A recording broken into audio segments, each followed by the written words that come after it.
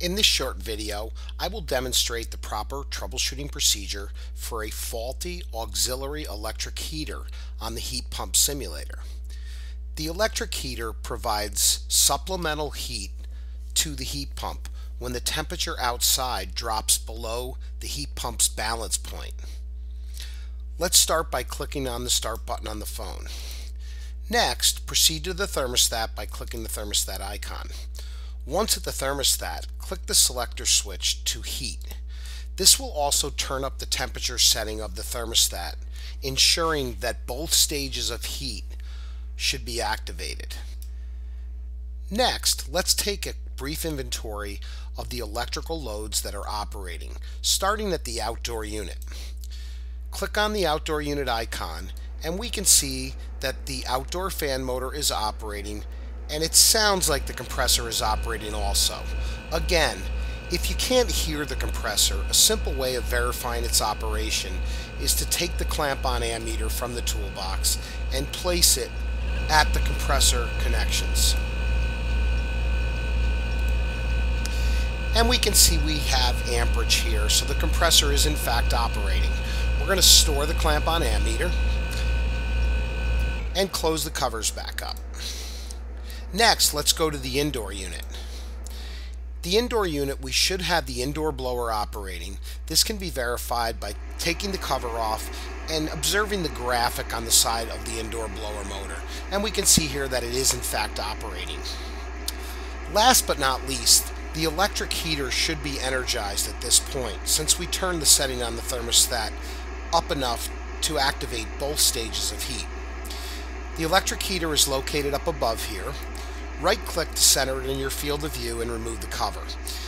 As we can see, the heater is not functioning. The heater should be glowing at this point. So we definitely have an issue with the heater.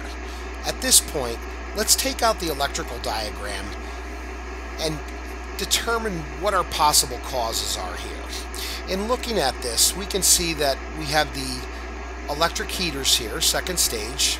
We have the auxiliary heat relay contacts and the auxiliary heat relay coil, which is powered by terminal W2 on the thermostat. Our possible causes at this point are, in fact, the W2 function of the thermostat, the auxiliary heat relay coil or contacts, or the electric heater. Let's take a look. Storing the electrical diagram away, let's begin by going down to the control panel.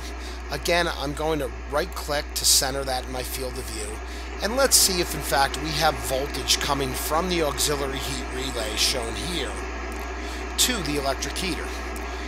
Take the volt ohm meter out of the toolbox, turn the selector dial to AC volts, and place the leads of the meter at the load side of the auxiliary heat relay shown here. Again, you may want to zoom in to properly place your leads. We can see that we do have 240 volts going to the electric heater. This means that not only is the relay functioning, but the thermostat and the relay coil are also functioning. At this point, we want to check the wiring connections and then do a resistance check of the electric heater. So what I'm going to do here is I'm going to turn the power off.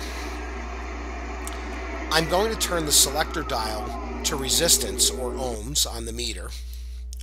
I'm going to go back up to the heater, and first and foremost we need to disconnect the heater or isolate it in order to check resistance.